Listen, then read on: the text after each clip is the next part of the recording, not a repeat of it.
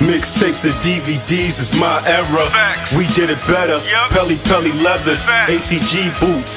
We 80s babies and early 90s when it got grimy. I was out of this world, you could not find me unless you check the lobby. Hustling was my hobby.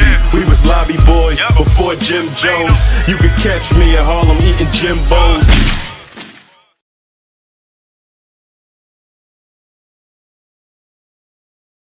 Being around us in here is gonna be extra real. Just hold it down, you know what I mean? DVD Era TV back at y'all with another one. Y'all know the slogan. Let's get straight into this one. Now, in the mixtape and DVD era, Maino came in the underground hip-hop scene with a lot of street cred after being known for doing a 10-year bid in prison. Now, Maino had a formula at the time where he name-dropped artists in his music, which really helped his buzz grow at the time.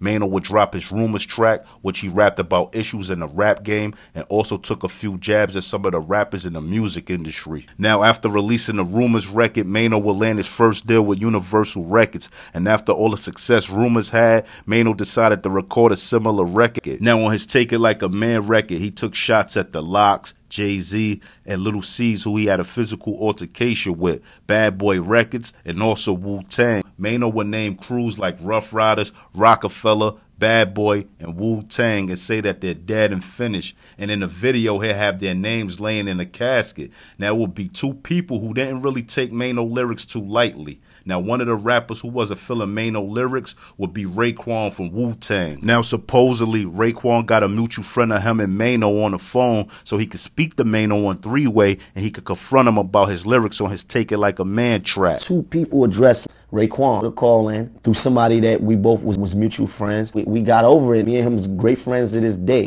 Now, Maino and Raekwon have put their differences behind them and even worked on music together for To the Top, Bet That, and Rilla. Now, supposedly, another person not feeling Maino dissing them on his record would be Diddy. Now, supposedly, Diddy seen Maino and he approached him. The other person that addressed me face to face on some G shit, standing outside this building and somebody said, "Yo, Puff want to talk to you." Now, I'm not surprised that Diddy checked Maino in his earlier years, but I'm really not surprised that the chef checked Maino because y'all know Wu don't even be playing like that.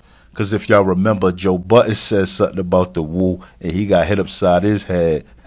I know I said I was going to stay in Queensbridge for a while, but I had to take that F train to the 4 and hop on that ferry. But anyway, if you're a fan of these stories, tell a friend and tell a friend about my page. Like, comment, subscribe, and hit that notification bell. More content coming, and I'm out. One.